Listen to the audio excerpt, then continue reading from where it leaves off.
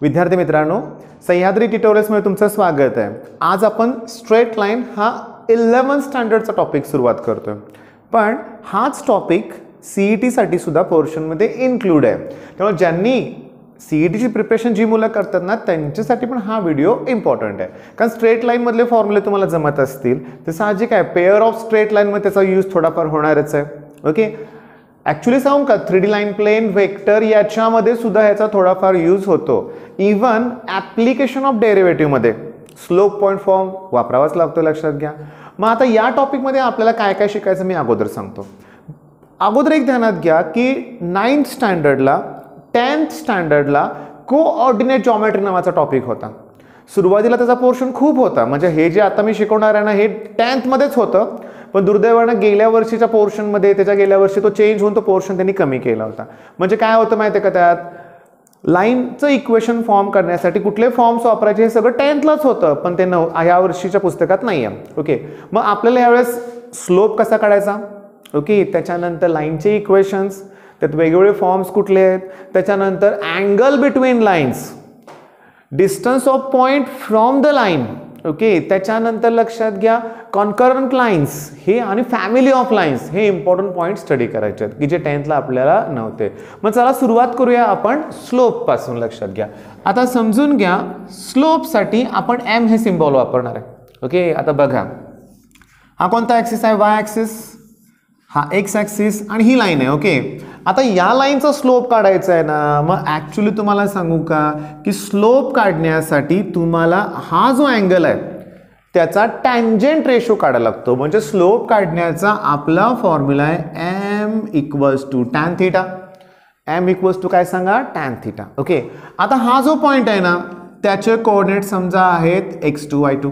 Okay, हा जो point आहे लाईनवरतीचा त्याचे कोऑर्डिनेट असतील x1 y1। तर होणार आहे काय माहिती आहे का की समजून घेण्याचा प्रयत्न करा, हा पॉइंट असणार आहे y2, हा असणार आहे y1, त्यामुळे हे डिस्टन्स असणार आहे y2 मायनस y1।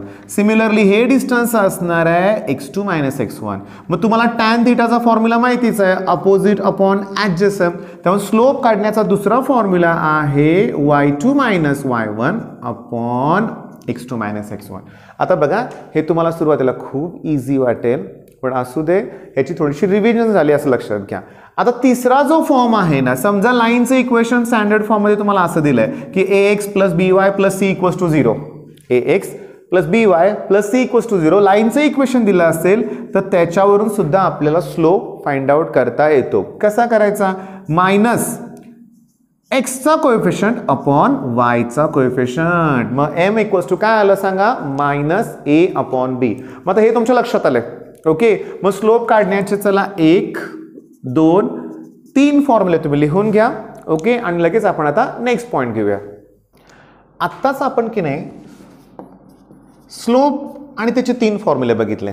ओके, आता यात मी काय सांगणार आहे तुम्हाला, त्याच्या ॲप्लिकेशन्स। ठीक आहे, आता समजून घ्या, दोन लाईन जर पॅरलल असतील तर त्या दोन्ही लाईनचे स्लोप इक्वल असतात। समजा या लाईनचा स्लोप m1 आहे, या लाईनचा स्लोप m2 आहे, पण लाईन्स एकमेकाला कसे आहेत, पॅरलल आहेत, याचा अर्थ त्यांचे स्लोप इक्वल असणार आहेत। मग याचं ॲप्लिकेशन कसं आहे की तुम्हाला 4 पॉईंट्स दिलेत, समजा a b c d, a b c d, आणि हा पॅरलोग्राम आहे हे प्रूव्ह करायचं आहे। तर तुम्ही काय करणार की पहिल्यांदा a b चा स्लोप काढा, नंतर सी डीचा स्लोप काढा, आणि साहजिक आहे तुम्हाला दिसतंय की ह्या दोन लाईन्स एकमेकाला पॅरलल आहेत, म्हणजे त्यांचे स्लोप इक्वल येणार। म्हणजे स्लोप पहिला फाइंड आउट करा, स्लोप इक्वल आहेत दाखवा, त्यामुळे A B parallel to C D. लगेच पुढे तुम्ही बी सीचा पण स्लोप काढा, ए डीचा पण स्लोप काढा, ते स्लोप पण इक्वल येणार, त्यामुळे हे पण पॅरलल। मग ज्या क्वाड्रिलॅटरलमध्ये opposite sides R parallel to each other असेल तर तो पॅरलोग्राम येणार आहे। म्हणजे ॲप्लिकेशन तुमच्या लक्षात आले।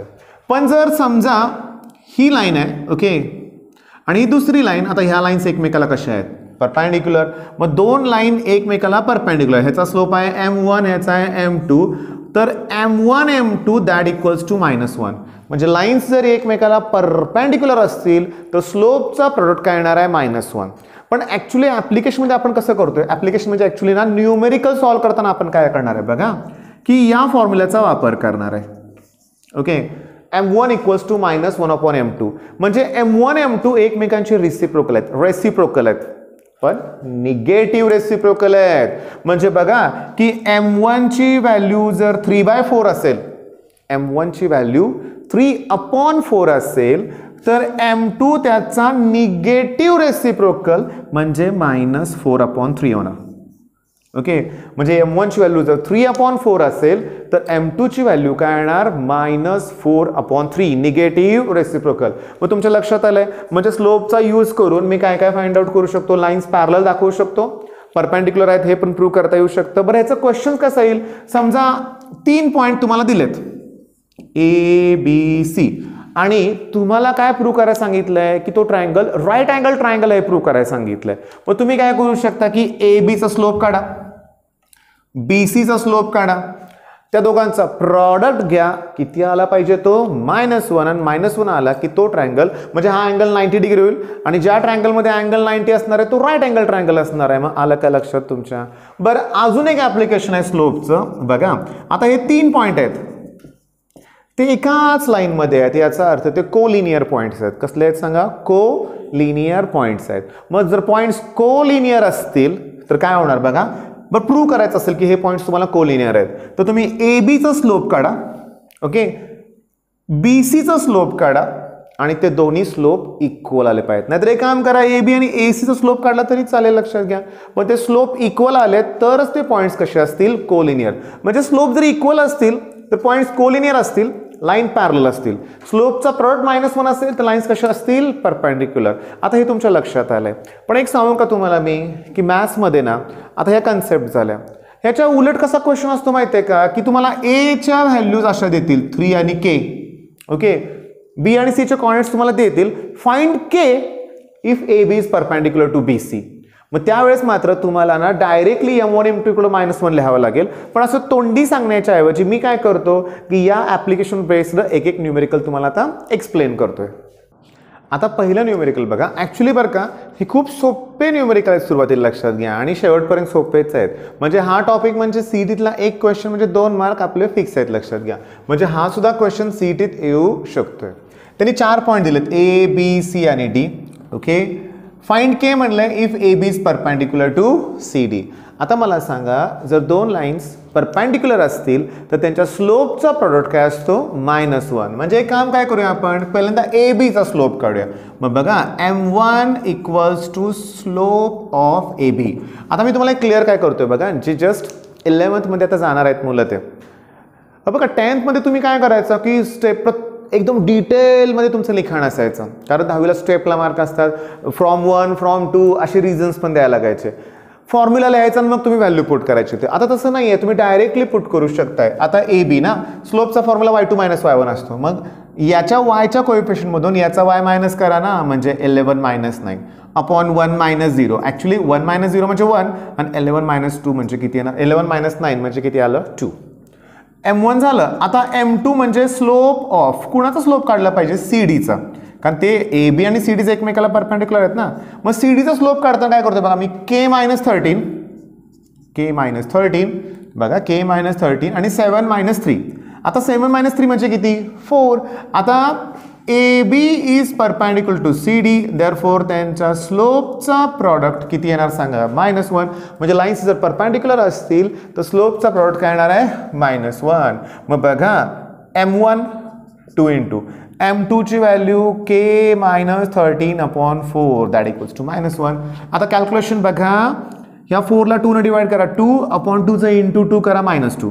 म्हणजे मला K - 13 दॅट इक्वल्स टू -2 मिळालं. मग देअरफॉर K इक्वल्स टू -13 चा +13 करा, 13 - 2 आन्सर येईल 11. म्हणजे K ची व्हॅल्यू 11. मग आता काय करा की डिस्क्रिप्शनमध्ये मी ना एक एक्सरसाइजचा फोटो दिलेला आहे, त्यातले सगळे प्रॉब्लेम सॉल्व्ह करा. हे 10thच्या बेसवरचे आहेत. आपण आता काय करूया, इक्वेशन ऑफ लाईन्स जो टोटली नवीन पॉईंट आहे तो आता डिस्कस करूया. आता लक्ष द्या की इक्वेशन ऑफ लाईन म्हणजे काय बघा. आता मगाशी मी इक्वेशन लिहिलं, तुम्हाला आठवतंय का बघा की ax + by + c = 0. समजा हे या लाईनचं इक्वेशन आहे, ओके.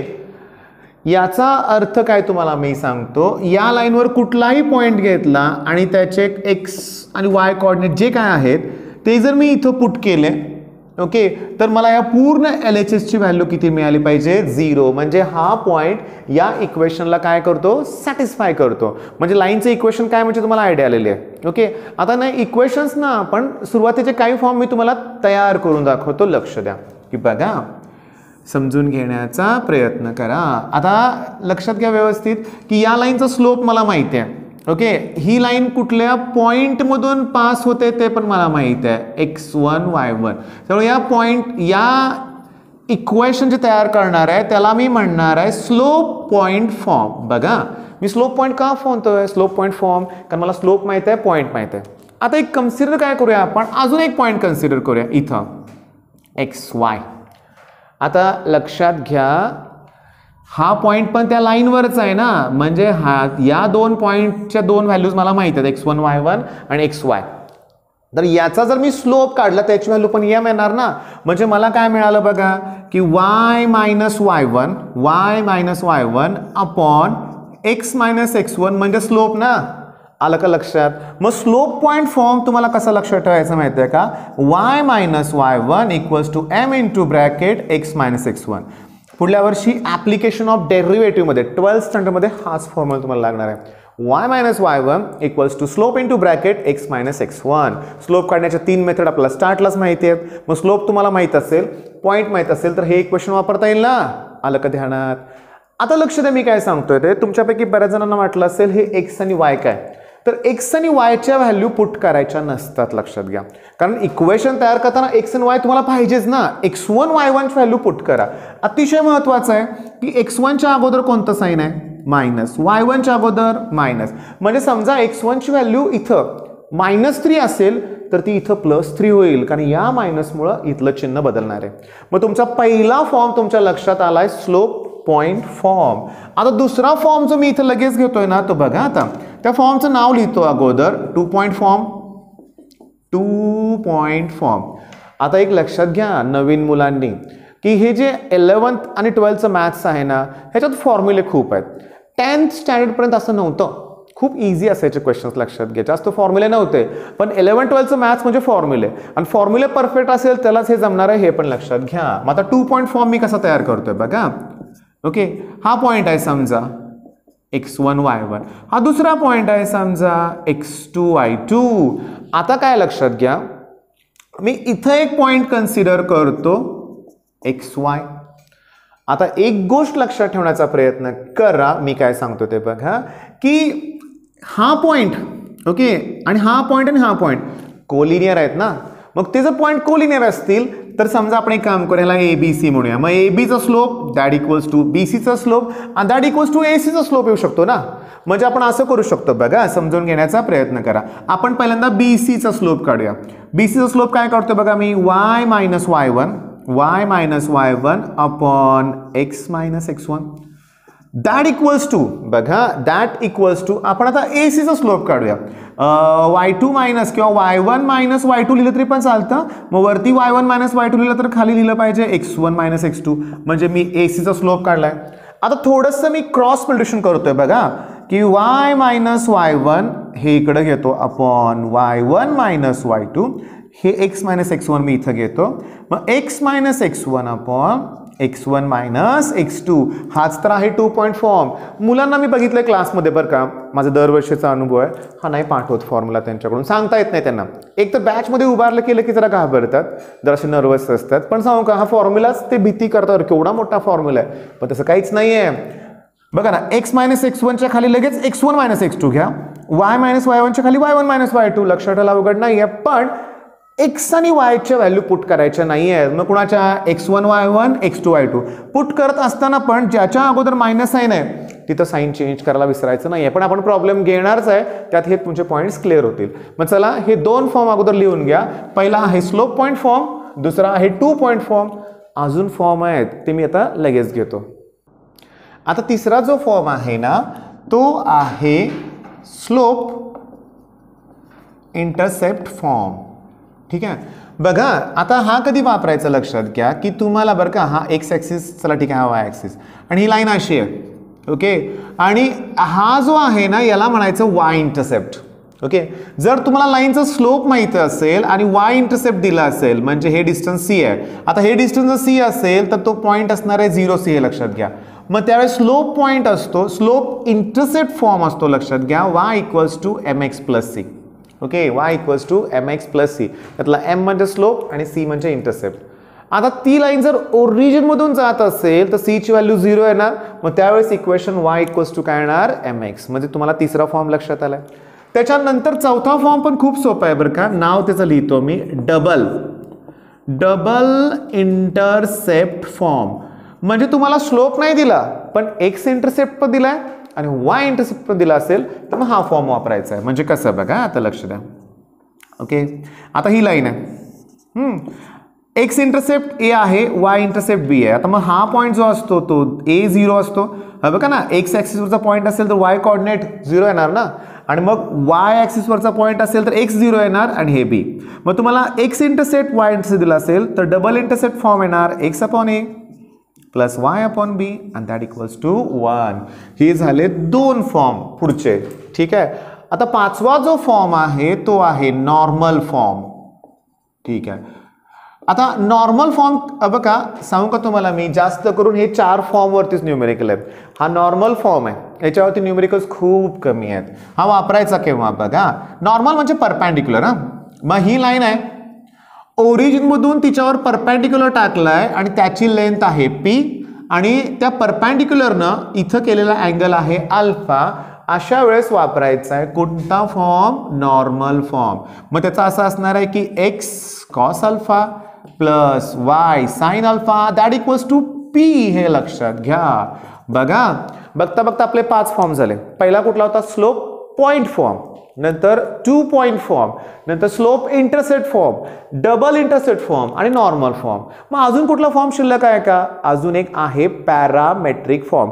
आता तुमच्या टेक्स्टबुकमध्ये दिलाय पॅरामेट्रिक फॉर्म, पण त्याचे न्यूमेरिकल्स खूपच कमी आहेत. म्हणजे मी बघितलं न्यूमेरिकल ह्या पुस्तकात ऑलमोस्ट नाहीच आहेत. आता माझ्याकडे जुनं पुस्तक आहे, लक्षात घ्या, पण काही प्रॉब्लेम नाही आहे, सिलेबस ऑलमोस्ट तसाच आहे. आता जो नॉर्मल फॉर्म आहे ना, म्हणजे सॉरी पॅरामेट्रिक फॉर्म. आता हे जे पॅरामेट्रिक इक्वेशन बद्दल मी तुम्हाला सांगतो जरा बरं का. पॅरामेट्रिक इक्वेशन पॅराबोलासाठी आहे, सर्कल, इलिप्स, हायपरबोला, ह्या सगळ्यांसाठी पॅरामेट्रिक इक्वेशन असतात. म्हणजे काय माहिती का तुम्हाला, की एक्सची व्हॅल्यू वेगळी असते आणि वायची व्हॅल्यू वेगळी असते. समजून घेण्याचा प्रयत्न करा. चला, हा पॉइंट आहे XY, हा पॉइंट आहे X1 Y1. ओके, हा अँगल आहे थीटा, ही व्हॅल्यू आहे R असं लक्षात घ्या. 2 पॉइंट मध्ये डिस्टन्स R मला माहिती आहे. मग समजून घ्या, हा आहे x मायनस x1 आणि हा आहे y मायनस y1. उलट झालं आपलं, की हा काय सांगा, हे y घेतलं पाहिजे नाही तर मग इथं काय येणार y मायनस y1, इथं येणार x मायनस x1. आता पॅरामेट्रिक इक्वेशन म्हणजे मी जस्ट आता बोललो x आणि y च्या व्हॅल्यू सेपरेट पाहिजेत आपल्याला. म्हणजे मग येणार काय बघा, मी लिहितोय कसं ते नीट लक्ष द्या. कॉस थीटा, आठवा ना, हे 9th स्टँडर्ड झालंय की कॉस रेशो म्हणजे कुठला ratio, adjacent side upon hypotenuse. मग या थीटाला ऍडजसंट कोण आहे, x मायनस x1, हायपोटेनियस कोण आहे r. आता मी तोंडी डायरेक्टली सांगतोय बघा, ह्या r ने इकडे मल्टिप्लाय करा, r कॉस थीटा, हे मायनस इकडे आल्यावर प्लस होतील, म्हणजे मला x ची व्हॅल्यू मिळाली x1 plus r cos theta. Okay, मग आता मी साइन थीटा जर घेतला, साइनला opposite side y minus y1 upon hypotenuse r. आता बघा हे r sine theta plus y1 म्हणजे y ची व्हॅल्यू मिळाली y1 plus r sine theta. मग हे दोघं झाले पॅरामेट्रिक इक्वेशन. बघा आजच्या लेक्चरमध्ये 6 फॉर्म दिले इक्वेशन ऑफ लाईन, 3 इक्वेशन्स दिले to find slope of the point, slope of the line म्हणूया. मग 3 आणि 6 9 झाले, पण अजून फॉर्म्युल्याची लिस्ट मोठी आहे. आपलं काय ठरलं बघा, की या लेक्चरमध्ये फक्त फॉर्म्युले आपण डिस्कस करूया. ओके, म्हणजे नेक्स्ट लेक्चरमध्ये न्यूमेरिकल्स घ्यायला बरं पडेल. मग ह्याचा स्क्रीनशॉट पण घ्या आणि तुमच्या वहीत फॉर्म्युला लिहून घ्या. अजून मी फॉर्म्युला एक्सप्लेन करतो. बघा आता लक्ष द्या, आता मी जे सांगतो ना ते अतिशय महत्त्वाचं आहे. आता ह्या 2 लाईन आहेत ना, ह्या एकमेकाला इंटरसेक्ट करतायत. ओके, आणि हा त्याच्यामधला ॲक्यूट अँगल आहे, ॲक्यूट. मग या लाईनचा स्लोप आहे m1 आणि या लाईनचा स्लोप आहे m2.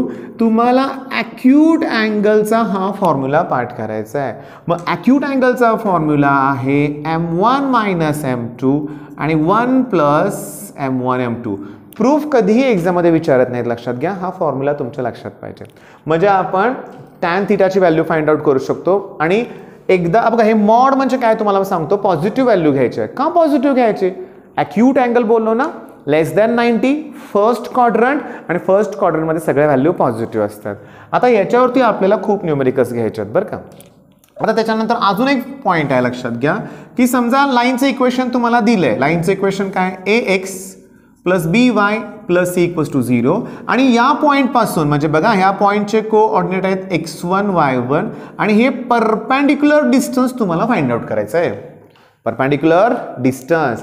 मग परपॅन्डिक्युलर डिस्टन्सचा फॉर्म्युला आहे बघा, परपॅन्डिक्युलर डिस्टन्सचा फॉर्म्युला काय सांगतो, लक्षात घ्या.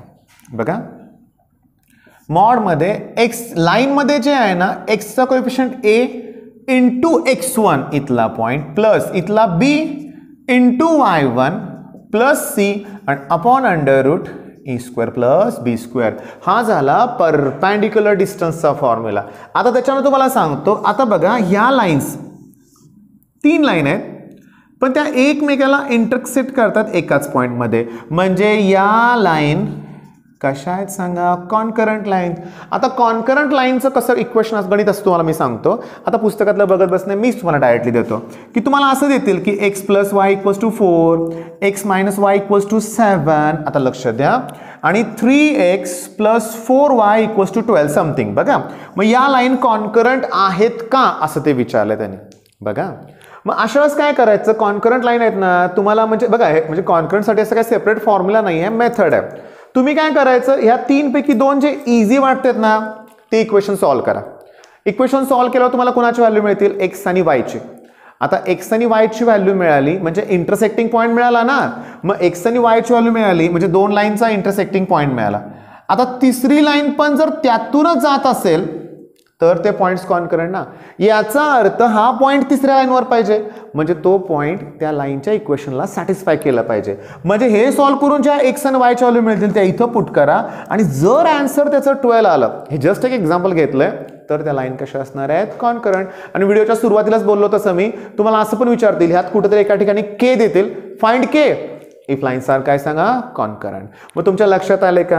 हा बघा, फॅमिली ऑफ लाईन्स मी आता एक्सप्लेन करणार नाहीये, तो थोडासा टफ आहे, तो शेवटी ठेवूया आपण.